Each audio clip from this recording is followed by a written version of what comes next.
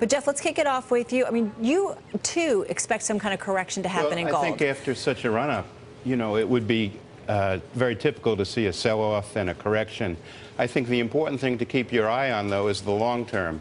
And long term, I'm very bullish that prices are going to continue moving higher, at least for a few years, and to significant new highs over and over again. I'm always curious when you guys say we're going to go higher. Are you saying like 2,000, 3,000? What do you think? I think before it's over, we'll be at a multiple of today's price, whether that's 4,000 or higher. Remains to be seen. It depends a lot on what happens in politics, economics, and all sorts of things. But I feel fairly confident that we're going to move really higher here.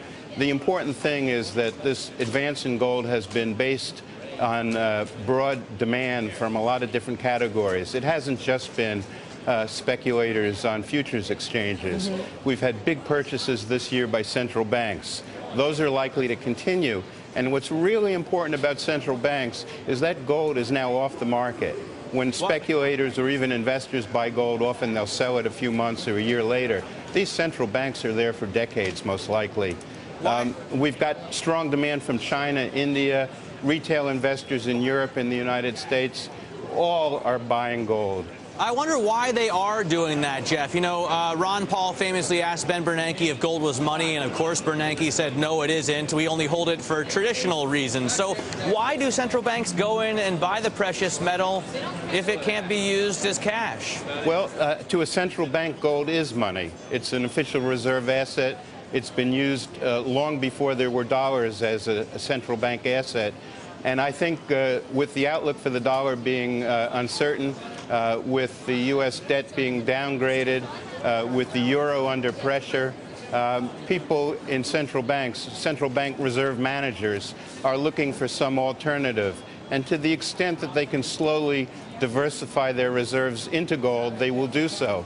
And I think we'll see more and more of that. It's one of the factors that limits the downside risk here. Central banks are going to buy on those dips. I'm fairly certain of it. That's what they've done in the past. They'll continue doing it. Also, we've had the Chinese remarkably buying gold regardless of the price. In fact, the higher prices just attracted more buyers rather than discouraged them.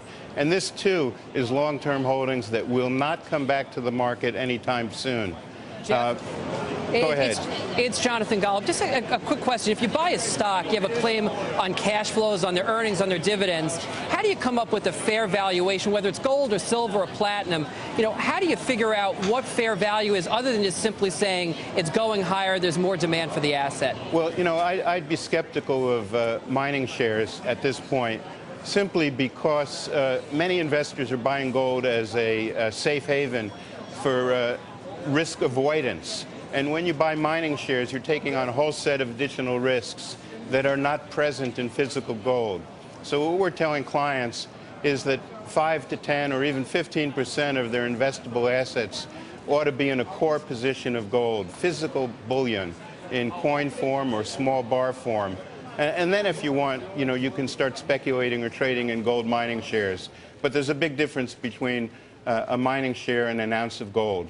Jeff, we've got to run, but thank you so much, as always.